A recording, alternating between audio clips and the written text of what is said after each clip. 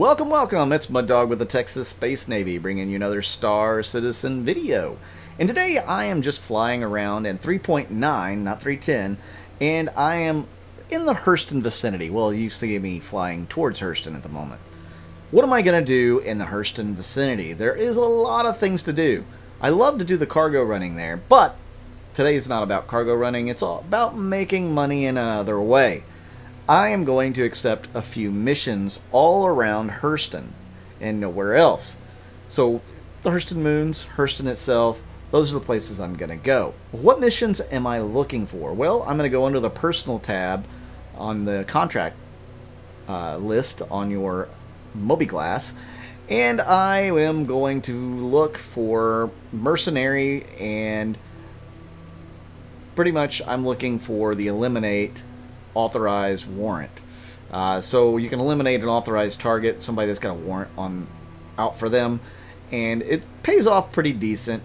You can actually get some of these that pay off really well if you continue to do them in the Hurston area. Since I haven't been doing these very often, I'm only going to get a little bit of, as my starting wage. But that's okay. We don't need a ton right off the bat. These missions don't take very long. They're not real difficult, at least, especially if you have a big ship like this one. But even for a regular fighter, any of the fighters in the game, you shouldn't have a whole lot of trouble doing this mission. Now, if you're in Aurora, you may struggle a little bit, at least at first until you have it upgraded a little bit. Then you could probably do okay. But if you have any kind of fighter, or even a freelancer will definitely excel at one of these missions. So as you can see, the target is off in the distance, and somehow he was able to fire off a missile at me from super long range. I haven't even been able to target him until I get within 5,500 kilometers. But these guns can reach just about, well, it can reach around 4,000 kilometers. So you can see it was an easy takeout. The guy was in a Saber, I believe, and not too much difficulty for me in this ship. Now again, with a fighter, it might pose a little more difficulty, but you shouldn't have much trouble taking them out. And you can see it's easy 8,000 credits right there. No problem. So now I'm going to go back into my Mobiglass, and you can see I'm looking for more mercenary missions under personal, and I don't see it. So I'm going to go back to the general tab, and I'm going to pick up some pretty lucrative jobs here, like the ECN alert. That is a great place to find some missions. I don't know. Oh, I'm going back to Hurston, hoping that I can pick up another one of those missions. But I'm going to do an ECN alert mission next. And it pays off 10,000 credits a pop, which is a nice bit of change. These ECN alerts, what they are is an NPC will put out an alert that it's being attacked. And you are going to respond by showing up, and then you will have to eliminate the enemies before they eliminate the NPC. So far, all of them that I've been on, it's been starfarers that are under attack, which starfarers have pretty good armament. With NPC crews, they might actually do some damage to the buccaneers that are going to be attacking it. There's usually only 1 or 2 buccaneers on these ECN alerts to deal with. Again, not horribly difficult to deal with. When you're in a big ship, it's definitely not difficult. But even in a fighter, you could probably deal with the Buccaneers. You may actually have an easier time with the Buccaneers in a fighter than I did in the 600i with the Rhinos. Partly because the 600i moves like a freaking bus. It is not maneuverable at all, and it's quite difficult to keep on target when the target is able to close on you. So a little hint, you guys who are trying to fight against something like a 600i, get in close, and you'll be able to do the damage that you need to. Now, the 600i does carry a pretty nasty shield, so getting through the shield will be quite difficult for most people, even, if you do get in close. But, try again, and you should be able to wear it down eventually, especially if there's a couple of you. But yeah, that's my tip for the day. If you're in a small fighter going against something like a 600i, get close. They do not have any maneuverability, and you'll be able to easily stay behind them or in position around them where they can't even get their front guns on you. Now they do have turrets, but how many people in the verse are really, you know, going to have people in those turrets on the 600i? I mean, I usually do, but not very many people are going to have turrets in it. If they're flying it, they're probably flying it solo. And mostly the 600i is not being used as a combat ship like I do, but I really like using it because those rhinos are just really nasty on it. It's just kind of fun flying it like that. You know, it's definitely got drawbacks, but I do enjoy using it. I do like the fighters as well, but the whole idea behind this was to make some money and make some money pretty quick. So I wanted to go the easy route and make some money using a big ship, because it's just easier. So this mission here is another authorized execution warrant. This guy is holed up on one of the bases on Hurston. At first I was thinking, okay, what's going on here? Is his ship landed there? What, you know, what in the world is happening? Is this a PC player? Is this somebody that, you know, I might actually have to worry about putting up a fight? You know, what am I getting myself into here? And I was thinking, well, maybe I accidentally hit the evict illegal occupants mission. But no, this guy he's holed up in this little base. And you're going to have to deal with the turrets and the people in the base to be able to complete this mission. It is worth, I think, another 8,000 credits, something along those lines. If you have a smaller ship that's not got an upgraded shield, the turrets could pose a problem in 3.9 because you can't target them. You have to pretty much free fire at them, freely aim and fire. In 3.10, you're able to target turrets. Thank goodness. Thank you, CIG, for adding that in.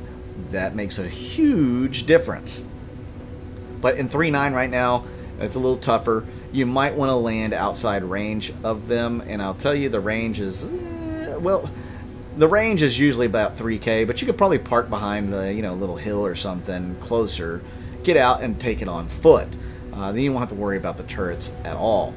Just a little side suggestion, again, if you're using a smaller, less powerful ship, those guns are pretty strong and they'll be able to punch through your shields on a smaller ship. I didn't really have to worry about them on this thing because it has a pretty good, you know, pretty good shields. Again, I wanted to make this easy and not challenging. I just wanted to make some money. So a lot of you guys are probably going to want to make some money too, but you may not have a bigger ship. Definitely have some caution here. You see those rocks to my right? Perfect to land your ship behind there before the turrets start opening fire. I couldn't even see the turrets until I got right over the top, and then they started firing on me. And I was able to fire back. And this one, I don't know why I'm not able to hit this thing, but yeah, I'm all over it, just not on it. Pretty interesting little turn of events. I will eventually get it down, but I think I move on to another one until I get some of those other ones down. But you can see they really aren't firing at me after the initial blast. So yeah, I don't know what's going on, but the AI on these things is not terribly good at the moment. It was better earlier in 3.9. See, now I'm getting shot at. So, yeah, again, I don't know what's going on with that. It's just, I guess it's just something we have to deal with at the moment. The AI will get better, I promise, especially further down the line. If you guys are interested in this game, you've never played it before, I can tell you now's a pretty good time to get in. Things aren't going to get any worse than what it is as far as server stability right now. But if you are interested in getting in, I do have a referral code that I'll leave in the description of the video down below. You'll get 5,000 free credits to start your career off in Star Citizen.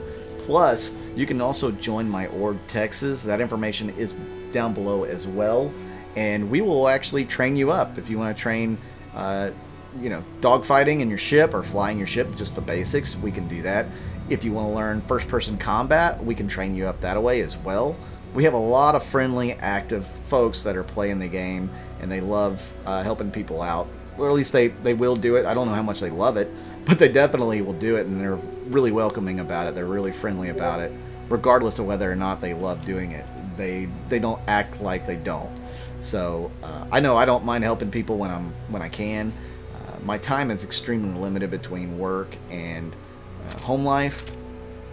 You know, I try to get these videos out for you guys too, and that takes up a good chunk of time as well. So I don't get to interact quite as much as I would really like to do it.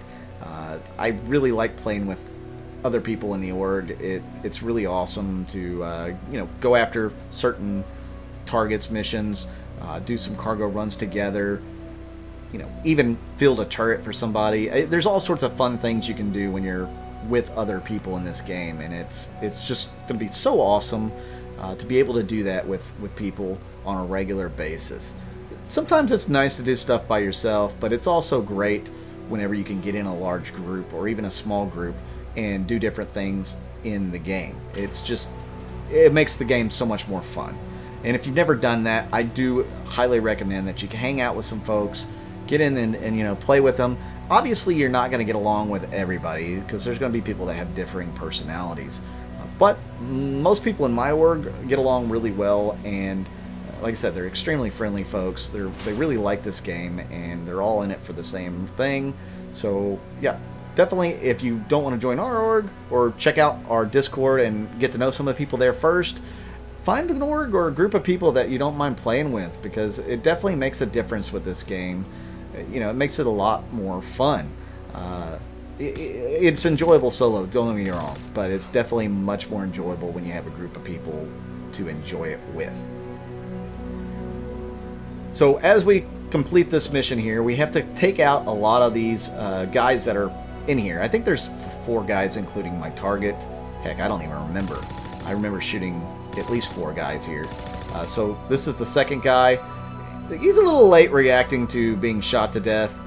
You know, I had to use a few extra bullets. That's okay. I don't mind pumping a few extra rounds into somebody to make sure the job's done. You know, it's not like stabbing them to death, which I did yesterday, or stomping on them, which was a whole lot of fun.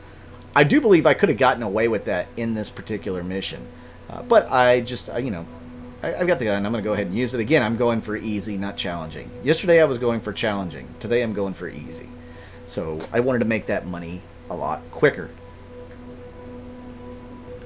Guys, also, while I got the chance, if you like this video, hit that like button, please. If you've never subscribed to this channel, but you think you might like some more of my videos, check those out. But hit that subscribe button and hit that little bell icon to let you know when I do more videos, because then you can check them all out as they come out. And I've been trying to do them daily. I do miss one day every once in a while, and it does affect how many people actually view the videos, unfortunately. You know, YouTube has an algorithm, and I try to stay on that algorithm as much as possible to, you know, keep my searches up and to, you know, be viewed higher up on the searches. But you guys liking the video and commenting and hitting the subscribe button, all that helps as well. If you guys want to support the channel, you can do so by watching the ads all the way through as I take out my target here. That really helps. If you click on the ads, that helps. If you buy something from the ads, which I don't recommend you have to do or anything, that helps as well. I also have a YouTube membership program that you can get in for as little as $1. That helps me out tremendously. You know, if I had everybody that was subscribed give $1 every month, man, I'd be able to do this full time. You know, I wouldn't be making a killing or anything, but I could definitely do it full time, and I'd have much higher quality videos out each and every day. You can also join my Patreon. My Patreon is going to be located in the description as well. So I certainly do appreciate everybody that's been tuning in to watch the videos. You guys are really awesome. Thank you so much. Thank you to all my members and my Patreon. You guys rock my world. I'm Mud Dog with the Texas Space Navy, and I'll see you out in the verse.